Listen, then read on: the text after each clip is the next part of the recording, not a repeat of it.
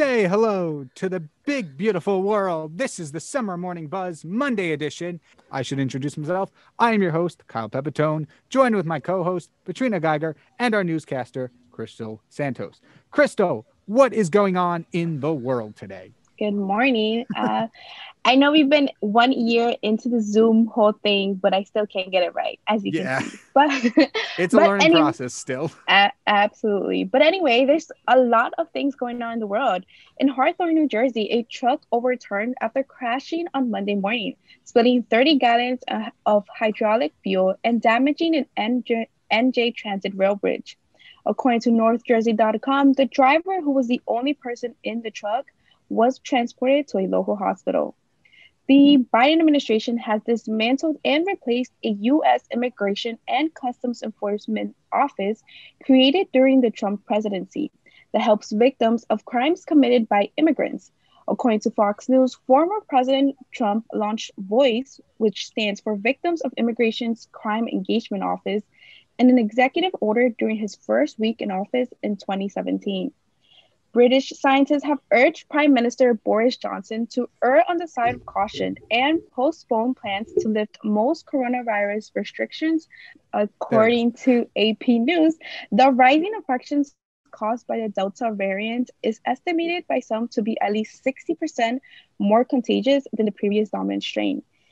It is now time for your morning weather update. It is currently 64 degrees, and as Kyle said, it is raining, and we are looking today at a high of 73 degrees. Tomorrow, we are looking at another rainy day with a high of 77 degrees and a low of 63 degrees. You can't escape the rain, Kyle. No, I'm not looking forward to the next hour will be fine. After that, I'm going to have to walk back. Tired of the rain. At least I'll have the heat in my car at that point.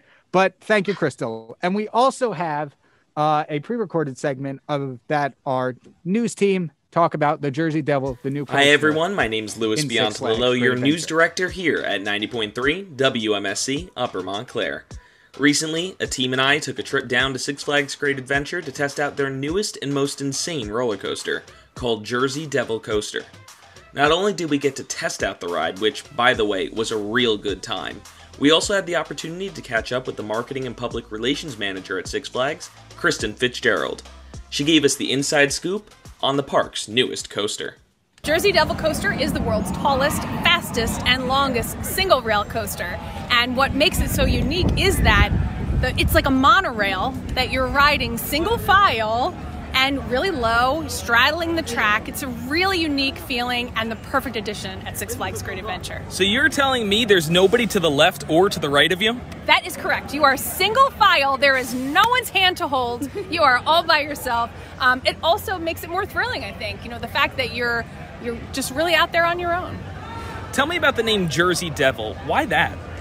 Six Flags has been trying to name a ride after our wonderful mythology of the Jersey Devil really the entire time we've been in existence, so more than 40 years, but we knew it had to be the right ride. And we love Jersey Devil mythology because it actually ties to the Pine Barrens, and we are located right on the edge of the Pine Barrens. And the story is pretty well known for New Jerseyans, and I think we're introducing this really cool folklore to the world. And have you been on the ride? I have. What do you think?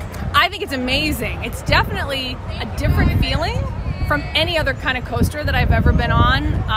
Unexpected. And my absolute favorite element is the 180-degree stall. Riding that is, I mean, it's almost like weird. It's a weird feeling to be sort of suspended upside down while you're riding this giant hill. It seems like you're defying gravity. Like, you shouldn't be doing that, but it's super fun. And you guys are having a media preview today, but we're also having season pass and membership previews. Can you talk to me a little bit about that? Yes. So tonight, after media preview, we'll open it up for members and season pass holders. And Friday and Saturday as well will be our members and season pass holders. And then we will open to the public appropriately on the 13th, on Sunday. We're keeping with our lucky 13s of the Jersey Devil. 13 stories tall, 13th coaster. He was the 13th child of Mother Leeds. And we will open on June 13th. Awesome. And any word, will this ride be open for Holiday in the Park this year? That is the plan. Yes, so this is the section that is open for Holiday in the Park, and all indications are that this ride can run in the cold, so we are crossing our fingers that it will be open for Holiday in the Park. Well, fantastic. And I know it's not only the roller coaster you guys are opening, you also have a nice little food stand. Can you tell me a little bit about what we can expect there? Because after I get off the ride, I'm going to be hungry. Fantastic. Yes, we are opening Jersey Devil Barbecue. Just kind of pull some flames in there from the Jersey Devil.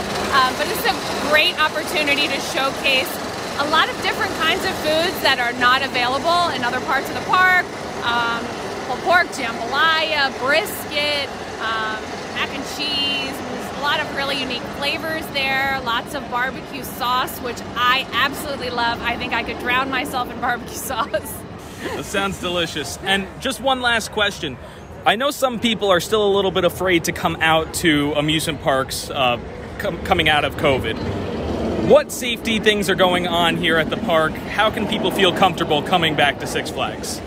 From the very beginning, Six Flags has always followed the direction of the CDC, along with our own local government and state government. And when we reopened last year, we had an incredible, very in-depth new protocol that it involved masks and temp taking and social distancing and hand washing.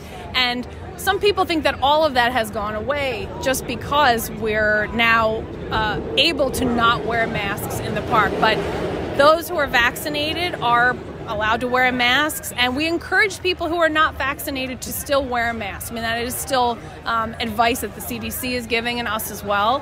And people should still social distance, wash those hands. We still have our hand sanitizer located throughout the park. And we're still doing all of our great new technologies that we introduced during COVID. Touchless bag checking, the mobile dining, all kinds of new technologies that made our operation more efficient, not just safer during COVID. So those things are going to stay. Our guests love them, and they will stay long after COVID is behind us. Fantastic. And the last question, and our listeners know that I'm a roller coaster junkie. I talk about you guys all the time on my show. Front row or back row on this ride? That is the question. Wow. They are two totally different experiences. I think you have to do both. I don't want to hedge, but I feel like you have to do both because the front is just such an incredible, unencumbered view. And when you're on that single rail riding low and so close to the track, it's kind of nothing like it.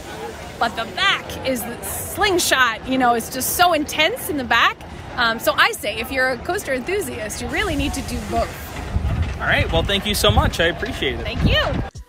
After the interview, we had a chance to get actually on the ride, and it's really something that we've never experienced before. There's no one sitting on the left of you, no one sitting on the right of you. You can put your hands not only up in the air, if you're a thrill seeker, but you can put them out to the side. And I think that's probably the coolest part of this new ride, Jersey Devil Coaster. Jersey Devil Coaster opens to the public on Sunday, June 13th, 2021. If you want your chance to take on the Jersey Devil Coaster, you can head on down to Six Flags Great Adventure in Jackson, New Jersey. They're open daily, and our team really, really loved the ride.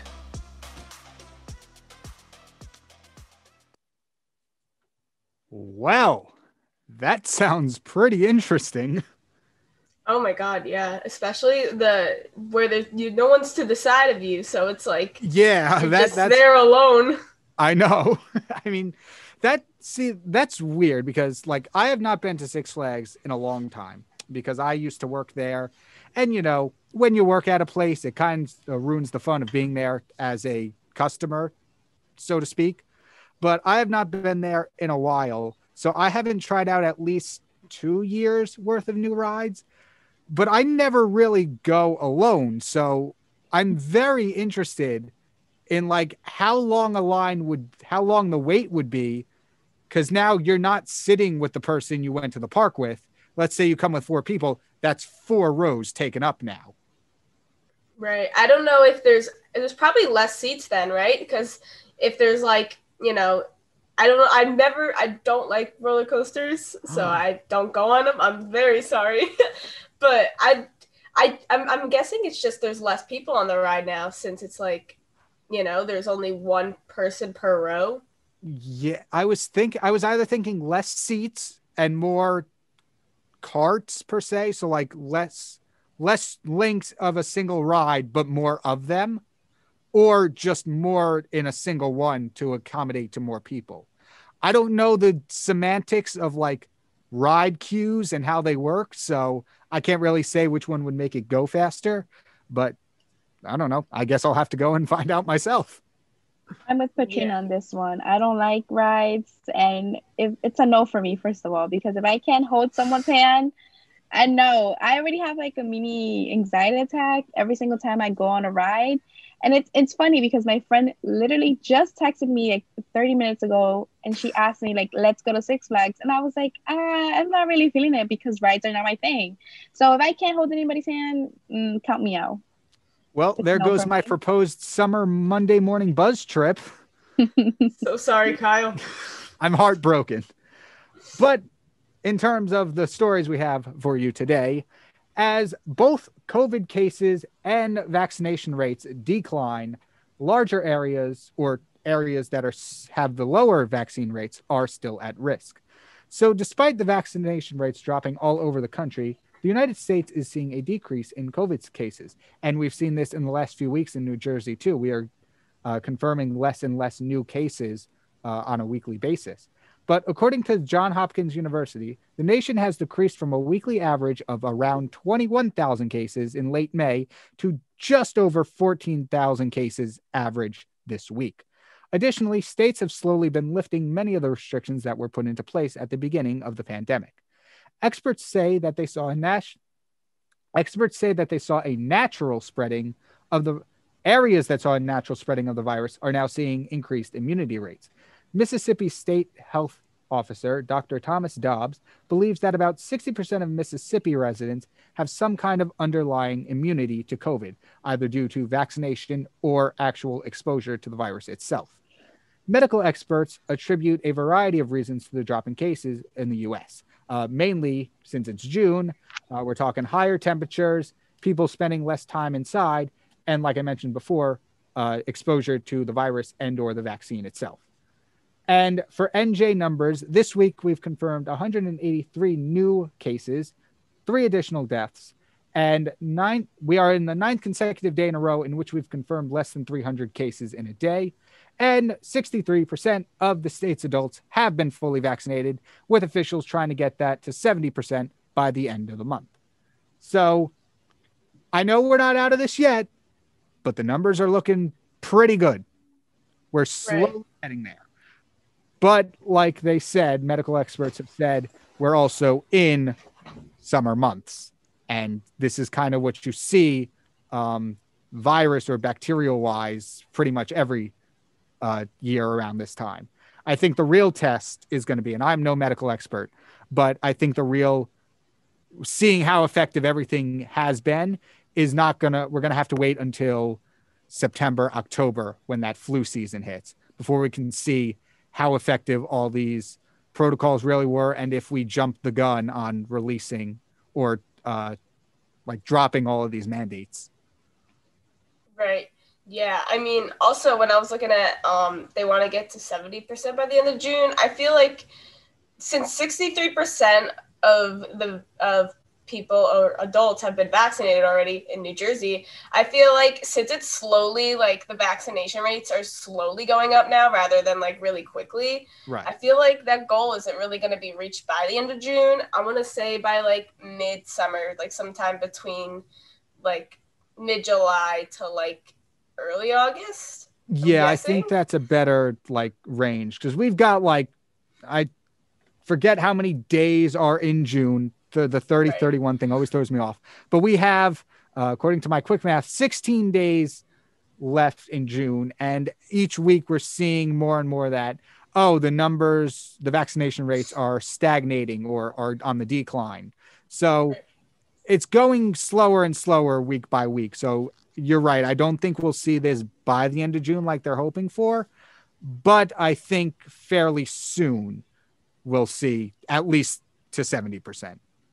Yeah, right. I mean, now that it's summer, I feel like people are like more comfortable with going out, the warm weather, and you know, it's not as like it's not a flu season, so it's not like it's not really allergy season anymore. I don't know how people are with like the month of June. Right. But yeah, to my knowledge, I've never had allergies, so I don't know when allergy season is. Right.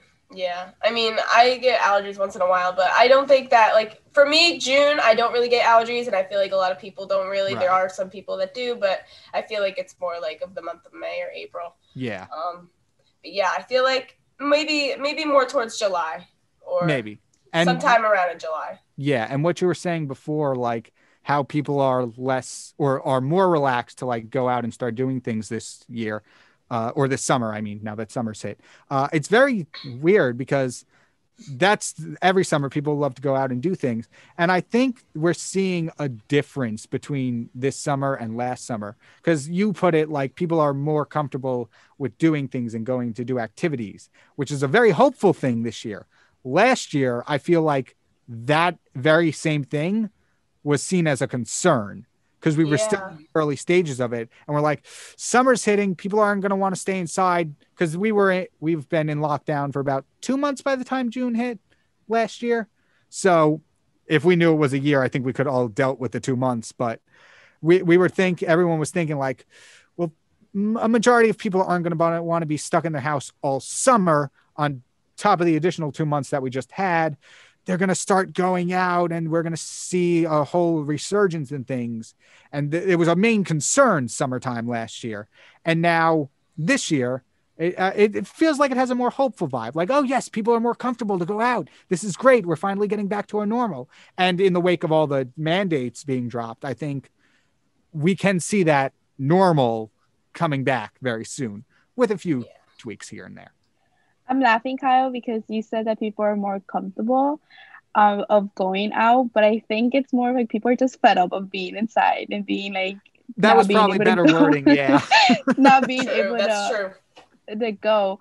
And I think it's interesting that you, at least what you said, that more as the days get warmer and nicer, more people want to go outside, and because they're outdoors, the rates are like slowly but surely declining. Right. And people are getting vaccinated, which of course helps.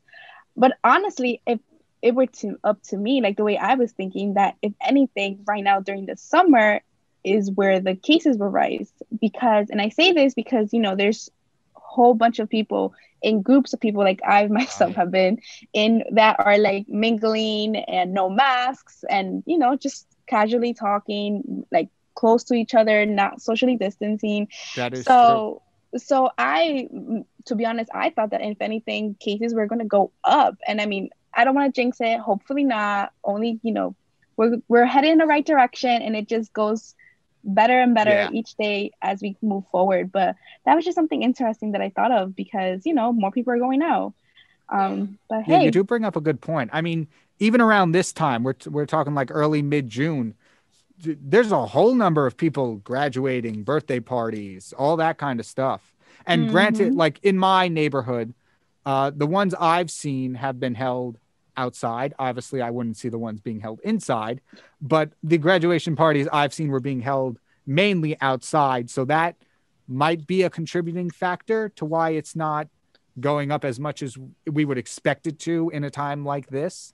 But that is a very good observation, that like, oh, more people are together when cases go on the rise. But according to John Hopkins, no, which is, I mean, it definitely has to be the vaccines. Yeah, it definitely has to be the vaccines, because, you know, it builds up your resistance to, you know, contracting COVID. But that and actual exposure to COVID itself.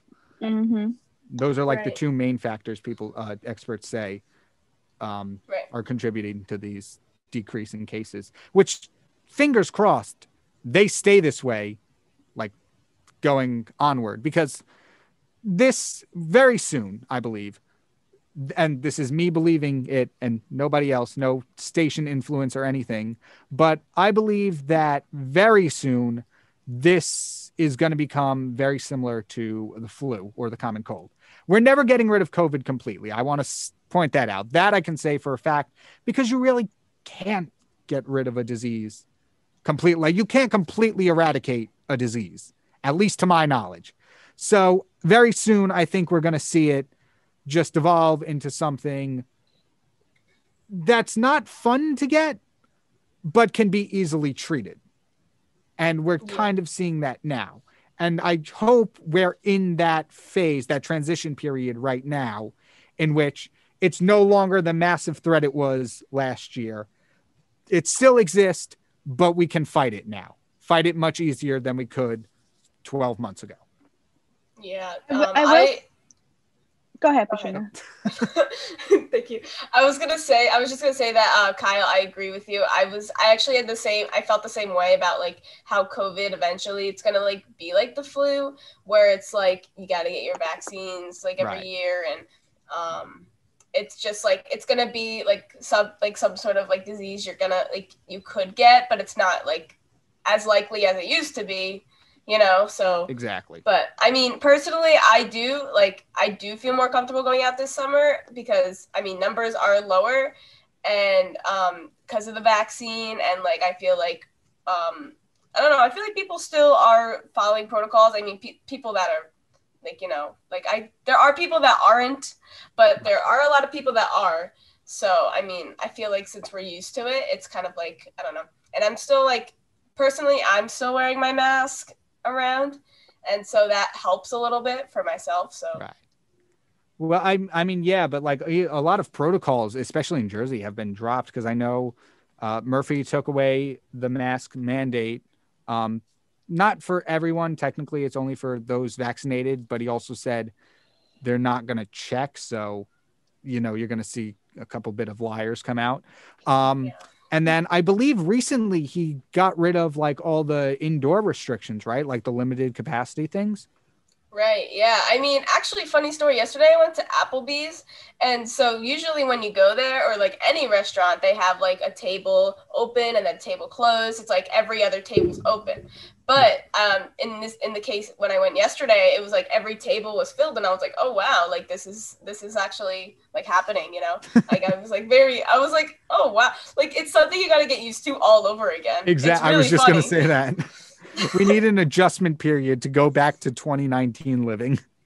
Yeah, I know. It's crazy how like it was like at one point we were like have to get used to all these like COVID protocols, and now we just got to get used to like the normal protocols again or whatever. It's so funny. It's literally like out of this. Well, not literally out of this world, but speaking of something that is literally out of this world, Patrina. That was good. Okay. $28 million is winning bid for seat aboard Blue Origin's first human space flight. $28 million is the winning bid for a seat aboard by a civilian in the New Shepard when Jeff Bezos' space tourism venture, Blue Origin, flies people to space for the first time next month. On Saturday, the live auction lasted under 10 minutes, opening at $4.9 million, with over 20 bidders calling in. Saturday's live auction follows 5 weeks of online bidding, according to Blue Origin. By the time registration closed Thursday for the live auction, nearly 7,600 people from 159 countries registered to bid for a seat aboard the flight on June 20th. Pre-auction bidding ended up at $4.8 million. Ahead of the auction, Ariane Cornell, Blue Origin's director of astronaut and orbital sales, said, quote, "The name of the winners won't be announced immediately because the company needs to complete some final paperwork with them." Mark and Jeff Bezos will be on the flight as well, which was announced by the company earlier this week. The fourth and final crew member will be announced after the winner. This is the opportunity to fly above the Kármán line, the intentionally recognized line of space at over 300,000 feet or 62 miles, which presents a new market opportunity in space tourism, the company said. With only 569 people have ever been over the Kármán line, according to Cornell. The experience will last for 11 minutes, and the astronauts will be able to unbuckle their seatbelts and float in zero gravity for about 3 minutes. What do you guys think about this? Okay, so first, when I was first reading the story, I thought they are going to space, but I thought they were talking like a trip to space, like several weeks, landing on some foreign, not planet, or like the moon or something. Like they were going for a while. And so I'll admit I was a little disappointed when I learned it was only an 11-minute trip, but still, it's crazy to think about. Oh yeah, right. Like you said, I honestly thought it was like, oh, they're going to space for maybe like a week, a day, a few days, whatever. Exactly. But 11 minutes. I mean, honestly, I'm not as surprised. I mean, it is like, I don't know.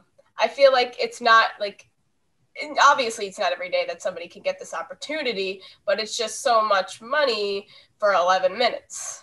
I mean, yes, it would. If you are the winner, it's probably going to be the coolest thing in the world when you go in a little bit over a month. So what did you say? It was July 20th, correct? Yeah. Is the flight. So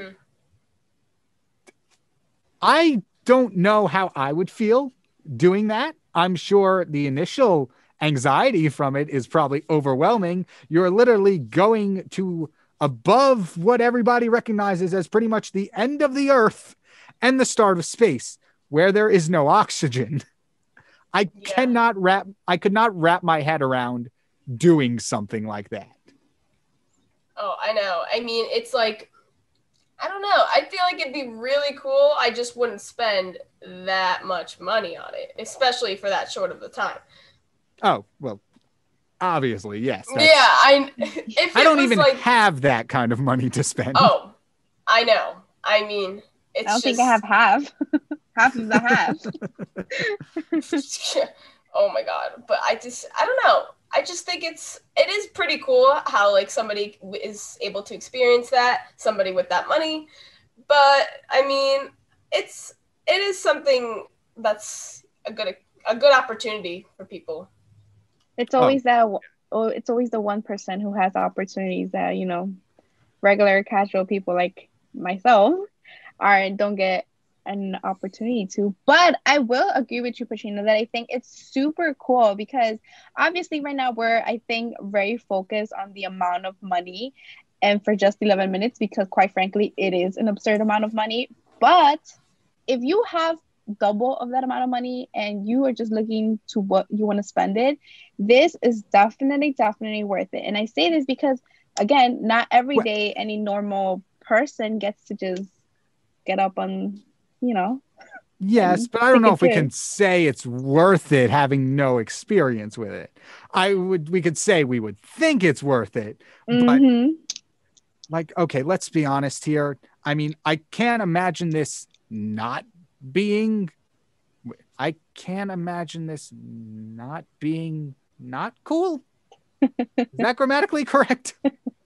Yeah, no, I understand what you're saying. Like, I feel like you would, like, as of right now, if you're thinking about it, you're like, oh, that's a really cool experience. Like, I would so do that.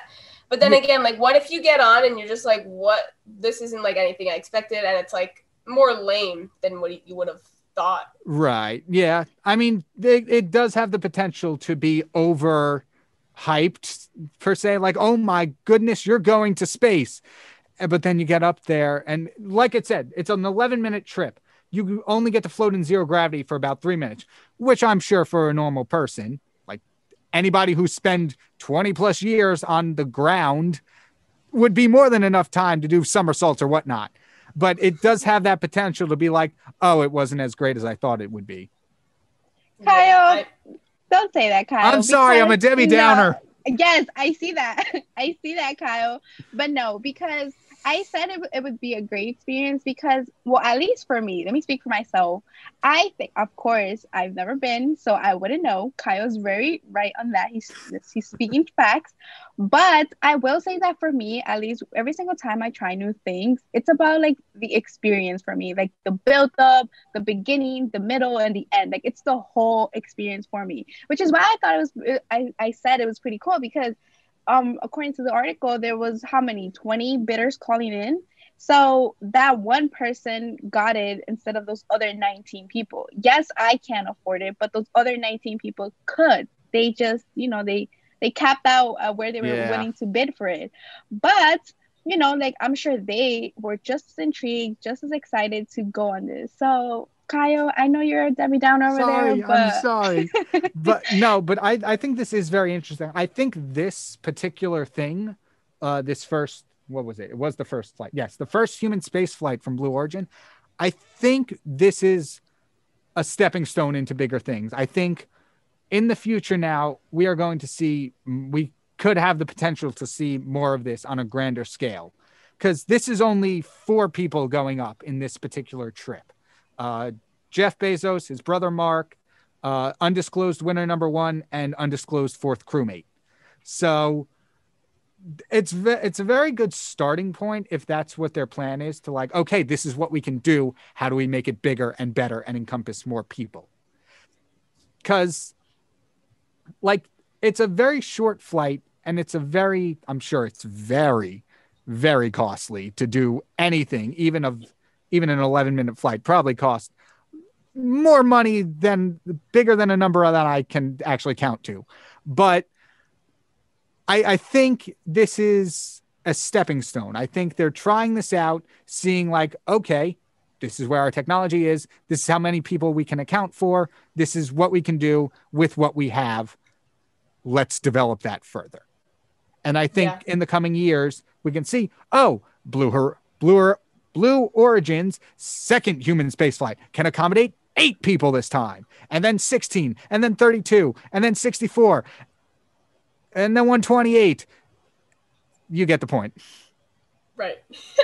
But like that's a good point. I'm sure they're like testing it out, and I'm sure like maybe in the future they'll be able to have people last longer. Maybe there's a reason why they only have it for such a short amount of time, for like safety precautions, whatever. But like Crystal said, like the experience, you're right. Like the experience is like so thrilling. Like being able, I bet even like calling in to bid is like an experience, and then winning it, and then all of that, like building up to like that moment to when you get to get on it, and then you're going up, you know what I mean? Yeah. But even though the flight's the same amount of time as like my breaks at work, I mean, it's work. I'm sure it's a great experience. Yeah. And like, I think and this is all I'm going to say on this is the last thing I'm going to say on this, but I think the main reason it's so short is because not just anybody can go into space just like that. From what I remember or understand, there's very rigorous training you need to go through to like stay in space. So like if they took this trip for like we said, like a week or a couple of days, you would have to go through a very rigorous training process, from what I understand, before you can do something like that. Sure. Because think about it. You're in an enclosed space in just nothingness for an extended period of time, that you would need something to prepare yourself for that. Kyle, let the rich live rich, okay? I'm just saying. But back here on Earth, specifically in New Jersey, cops in Hopewell are wearing pride patches for the rest of Pride Month, being June. So in Hopewell, New Jersey, Alex Mira has been sewing pride patches onto uniforms of her fellow police officers. Officers in Hopewell are volunteering to wear these patches for the remainder of the month, like I said. Mira, who came up with the idea, stated, quote, "I am fairly certain we are the first to wear a pride flag on our uniform," end quote. So Alexis Mira is a detective as part of the Hopewell Police Department, and she came up with these patches in an effort to help Triad House, which is an LGBTQ plus friendly group home for teens and young adults in Ewing, New Jersey. So patches for police officers are a thing that's all around. They collect them, they trade them, and they even sell them to the general public. So like certain police stations, like this one in Hopewell, you would go in and there'd be a board on the wall full of different patches. And so this detective, Mira, decided that for Pride Month, she would help design and sew on patches to her fellow officers, and they are selling them to the general public as well. And all the proceeds that are raised by selling these patches are going toward the Triad House, which is the LGBTQ house, because she contacted them and she believed in their mission and she wanted to help them out. And, I just think that's a very cool thing to do. Not only that, but they're also the first group in first precinct in New Jersey to do this. And so I think if word gets out, like they're spreading this and they're selling them and stuff. And I think if word gets out, we can see more police departments, not just in Jersey, but across the country doing things like this. Maybe next month it'll be not a requirement, but it'll be something that's done in all 50 states. Right. Yeah. I would think that's so cool. Like being a part, like as somebody who's a part of the LGBTQ community, like I think it's like, it's very heartwarming, you know, to like see that and like hopefully it's a step forward to like something great, you know? Yeah, definitely. Yeah. Crystal, what do you think? I think it's great. It's like what you said, in the name of inclusivity, it just shows that, I guess, because we are in Pride Month, it's like, we believe in you, or we're with you, we're allies type of thing. However, I will say that, going off of your point, Kyle, of saying that, this can be a starting point for what other precincts or other states do. Right. I think that obviously there will be some people who are like, no. And maybe everybody wants to wear one, right? But the way this world is set up, I think I can confidently say that there will be, police officers who won't want to do that, and just for religious reasons or whatever the case may be. And I think it'll be like another issue where, then those individuals who don't choose not to have that patch are going to be like singled out. So I don't think it will become a requirement. It'll definitely, I think, become an option, but I don't think it'll be a requirement, because I know someone somewhere will have an issue with, making it a requirement. But like you said, it's a great starting point, great initiative in the name of inclusivity. Yeah, and it is voluntary. So like all the officers in Hopewell who are choosing to do this are volunteering to do it. So it's not like they're required, like you said, they're not required to do it, but it's still a very nice thing to see. And, I don't think it would ever become or will ever become like a requirement, just because, like you said, there might be some people who have a problem with it. It might go against what somebody believes in. I don't want to get into that, but just to see it available across the country would be a very cool thing to see. Like having that option in like for police to have that option, no matter which state police you look at. Mm-hmm, right. Mm-hmm. Yeah, it definitely won't become a requirement, but I think that it's definitely going to cause some controversy, but I think it's it's something good that, to spread that like awareness and have people, show that they're supporting the community. Yeah, exactly. And I think especially the officers.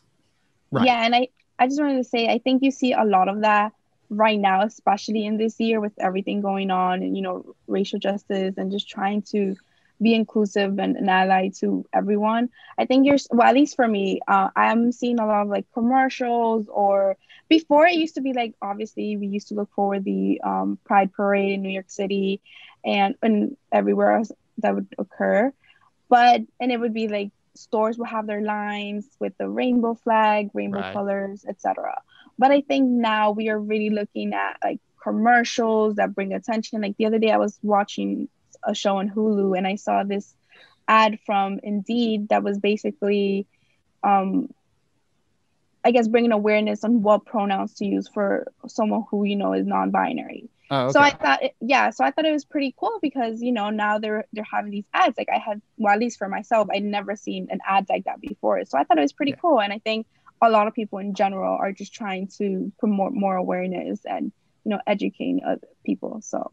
Yeah, definitely. Yeah, especially like clothing stores, even like, Target or American Eagle, stores like that, they have like Pride merch. Like they like, have their like clothing, have like the rainbows and all that. And it's really cool. I mean, I feel like there are some companies that will take advantage of that kind of like of this month and will kind of, they're trying to show awareness, but I feel like it's more about like sales and trying to get people to buy this Pride merch.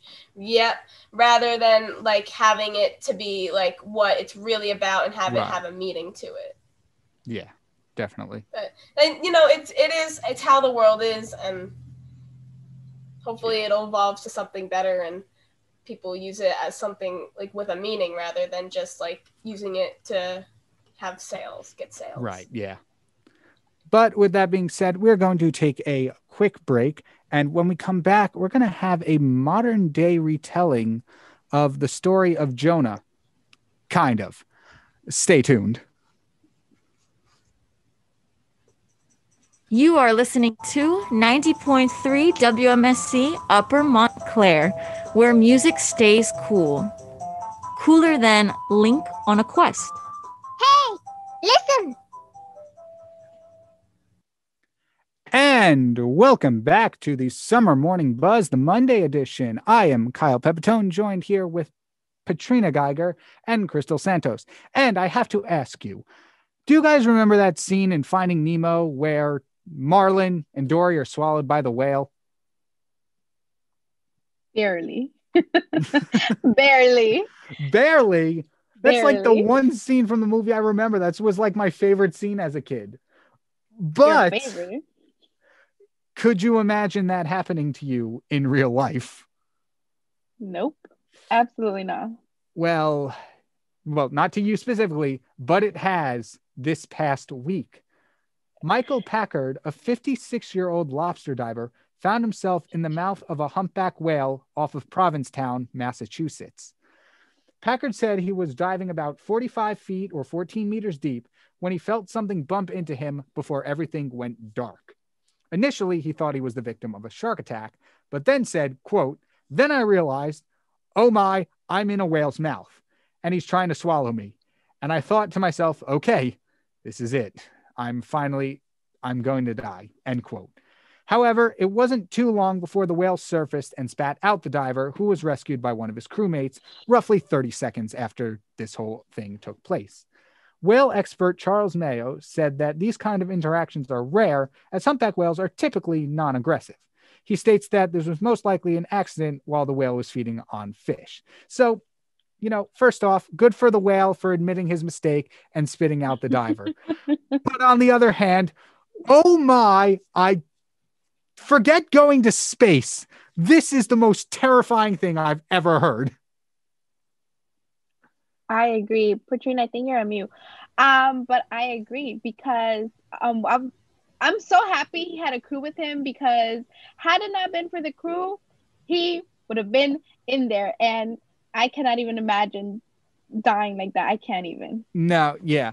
Well, luckily the whale spat him out to begin with. So like it was like 30 seconds between being swallowed and being spat out, and he was just picked up by his crew. So yes, the crew definitely did help, but I don't think, from what I read from the story, I don't think the crew actually got him out of the whale physically. I think Sorry. like the Go ahead. No, what were you saying, Kyle? No, I was saying go ahead. I kept interrupting you though. All good. But I just can't imagine the emotions he felt in those 30 seconds, like thinking thinking you're gonna die, and like, where are you, and like, how is this happening? And all of a sudden you get spit back out, and then here you are, you're back and you're alive, and you're like, what the heck was that? Exactly. Yeah. I don't know. That's crazy. And it's even scarier because I am going to Cape Cod this summer. And that's exactly where it happened, right in that area. Massachusetts, so okay. Actually, yeah. Yeah, Provincetown. Yeah, I'm going somewhere over there. But even so, that's very scary. I think you'll be fine as long as you stay at like 44 feet deep. You'll be fine. Oh, okay. If you go 45, that's when trouble starts coming. Right. Okay, I'll make sure when I go diving. I mean, just overall, I'm okay. So when our general manager, Annabella, sent this to us, and she said, "Hey, you guys should cover this tomorrow." And I'm like, okay, let me check it out. And then I read, diver swallowed by whale and then spat back out. I'm like, I need a moment to process this, because I'm one of those people who like put themselves in other shoes a lot, or like throw myself into the most unlikely of scenarios. And this, along with the plane crash we talked about, like that emergency landing that guy had to make either a week ago or 2 weeks ago, there's a lot of these instances that 20 years of life have never prepared me to react for. How am I supposed to react, if 30 seconds or not, being in the stomach of a whale. I would have started freaking out. Yeah, Freaking it's out. probably a good or natural response most people would have. Yeah, I can't. No, I really just can't picture like just dive in all of a sudden. You're like, oh, I'm in a whale. Like that's just so crazy. And like I'm the same as you, Kyle. Like I'm somebody who pictures myself in somebody else's shoes, and so it's like thinking about it. I'm like, oh my god, that's freaky. Like it's just. Yeah. And just for reference, a humpback whale can range anywhere from 43 feet to 52 feet in length. Jeez. Yeah. And the diver said he had about 20 feet of visibility, maybe. So you don't even have any time to react to, like, regardless if it was coming up from behind him or coming from in front of him, you have no time to react. Yeah. Go ahead. How would you even react? Sorry. I was gonna say, how do you even react in that situation? Like if you're in the whale's mouth and you're like there and it's like, what do I do now? What do I do now? Like, do I sit here? Do I start trying to find a way out? Like, exactly. It's just, who knows? Like, you don't know what to do. Right. Probably smelled in there too. Ugh. Oh, great. Yeah. I mean, I'm sure I wouldn't try sniffing underwater, but I mean. Yeah, he kept breathing because he still had his breathing apparatus attached. But what are your options at that point? Like, what do you think? Like, what could you possibly think to do? Like, there's nothing around you that you can use to escape. It's literally a mouth of a whale. You have teeth and a tongue, maybe. I don't know the anatomy of a whale, but I figure there's not something very useful. There's no escape hatch in the belly of a whale. Yeah, so I wouldn't think so. Yeah. And as my mother always says, never trust the water and never trust anything that's in the water. Thank you very much. Thanks for coming to my PSA. Yeah, no, the ocean is probably the scariest place. We know nothing about it. And I was just thinking about this. I don't care what animal it is. If you've got 20 feet of visibility at the most, and you see anything coming towards you, I'm out. Go the other way. Yeah. Go the other way. The other way or side to side, maybe. Just, I don't know. I would panic. I would panic. Oh, yeah. I mean, like most of us would, I'm assuming. But, like, I don't know. The ocean's just scary. Like, we were talking about space earlier. And, we know more, like, as we know now, we know more about space than we do about the ocean. So it's just, that's crazy to think about because we know more about something that's not on this planet more than something that isn't or is. Or whatever I said. Yeah, there's two realms of just vast emptiness that we know of: the ocean and space, and we're just here in the middle ground, just like, hey, we got birds and stuff. Who knows what's down there? Who knows what's up there? It's too much for me to think about. Right, but aside from this being so shocking, I think I'm impressed. You know that he survived. He survived. So I just think like, wow, he's some lucky diver because I don't think this is the first time that it's happened. Maybe, but I don't think so. But it's probably the first time. And I don't know this with certainty, but maybe it's like the first time where someone can, talk about their experience, which is mind blowing. And he came out relatively unharmed too. He said he only had like bruised or broken legs. I forget specifically what it was, but to not only survive that, but to come out in pretty decent shape is nothing short of a miracle. And I should preface, because I was also reading about this same man also survived a plane crash about 20 years ago in November of 2001. So, I mean, this man is like the luckiest man alive right now. I would buy a lotto ticket if I was him. Yeah, he's made of steel. I mean, my gosh. Yeah. Right. You know that I think I said this last time, but there was this I think it was like a meme or like a TikTok video that was talking about how if you've gone through the whole pandemic and have not had COVID, you were one of God's favorite. Like that's what they were claiming, and it was like it went viral because it was funny, right. and it was basically worded like, how does it feel to be God's favorite? So and throughout this whole story, I have just been thinking like, yeah, Michael Parkin, what does it feel to be one of God's favorites? And I just think it's like funny, like I know whatever your religious beliefs may be, but I just think it was funny because it's like it's amazing that he made it out and he survived this, and now you're telling me 20 years ago he was in a plane crash. That man is lucky. Yeah, and the worst thing that happened to me today is I got stuck in the rain. Yeah. You clearly don't have your issues, right, Kyle? No, I don't. I should go diving, make my problems worse. But we do have one more quick story about an animal, correct, Patrina? Oh yeah, another animal for a Florida zoo announcing that birth of a southern white rhino. So as a zoo in Tampa, Florida has announced that the birth of a southern white rhino, this is the 8th white rhino born in Florida, while the state is trying to plan to help the species, since the white rhinos are classified as like a near threatened because of a habitat loss and poaching for their horns. Zoo Tampa officials at Lowry Park said that the baby was born to a 20-year-old rhino that is named Alake last week. The female calf has not been named yet, but both baby and mother are healthy and doing well. On Saturday, the zoo posted a Facebook post that said, quote, "The baby rhino appears to be strong and is nursing alongside her mother."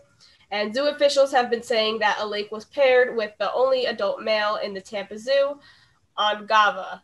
The calf will join the crash or group of rhinos in the coming weeks. Visitors will be able to see the baby rhino in the new Expedition Wild Africa attraction, which is set to open very soon. I think this is so cute. Yeah. Oh, are rhinos like a vicious species? Are they? I haven't spent too much time around rhinos to confirm or deny that claim, but I don't know. I mean, I'm judging a book by its cover here. And I'd say the horn is probably there for some sort of defensive measure. So I'd say they might be a little bit aggressive, just naturally. But I don't think I've ever actually seen a real rhino in my life. Yeah. So I can't say that for certainty. But it's very not like, because you said they're doing this to help like the population has depleted over time. And, I think that's very good because they're not just birthing animals for people's amusement and just for people can come and see them. They're doing this to help out this species that's very close to dying off. They're trying to get those numbers of population back. And that's very nice. Very I know. wholesome. It is very refreshing to hear that they're actually trying to save these animals. There are some animals that are expected to extinct soon. Right. It's quite sad, and it's nice to see that at least one species that is kind of not lasting long. I guess they're trying to expand its existence. Yeah. And exactly. I hope it all works out for the white rhinos. Right. Yeah. And I'm laughing. Nope, go ahead. I was saying I'm laughing because I had to Google it because I'm now well versed in animals or rhinos in general. So I had to Google this. Southern white rhino is actually white, and I went on to Google and I don't see it being white. So can someone clarify that for me? Because is it white or is it just the name that they get? I just looked it up. It is not white. It looks more like a gray. If I can share my screen, I will show. Yep, I think gotta manage permission. Just because I thought it was a question that our listeners may have. At least that's the question I had. Is a southern white rhino white? And I had to Google it. And Patrina in a second will show us it's not. It's just a regular rhino. For our Facebook viewers, this is what a southern white rhinoceros looks like. And technically white gray is a shade or value of white. I feel like an art student, I should know that, but I don't. But wow. it's not like the base white that we think of. Oh no. I mean, like, look, they're like a brownish kind of, I mean, in some light they look gray, but you know, we get the point. They're not actually white, and that's what we were looking for. We've answered the unanswered. Thank you, Patrina, for clarifying that for me. Of course. And one last thing, I think naming a group of rhinos a crash is pretty appropriate. I didn't know that until today, but I feel like who's ever coming up with these names, like what to call a pack of certain animals, who's ever doing it is doing a great job, because we got crash for rhinos, we got a murder of crows. Those are the only two I know off the top of my head. But I think who's ever doing it is spot on. Oh, yeah, for sure. I don't know why. It just matches. It just matches them well. But, yeah, I don't know. I think this is a really great story, especially for the zoo. You know, I'm hoping that, you know, they do kind of longer. Yeah. What's the word? Lengthen this existence of white rhinos. Yeah. But, you know, thank you, Kyle, for, you know, correcting my English. You're good. But it's such a nice and wholesome story to end off on, because with that, we have reached the top of the hour and the end of another Monday Morning Buzz Summer Edition. Thank you all so much for tuning in. The Morning Buzz will be back tomorrow with new stories and new host. Until then, stay awesome and have a great day here on 90.3 WMSC Upper Montclair.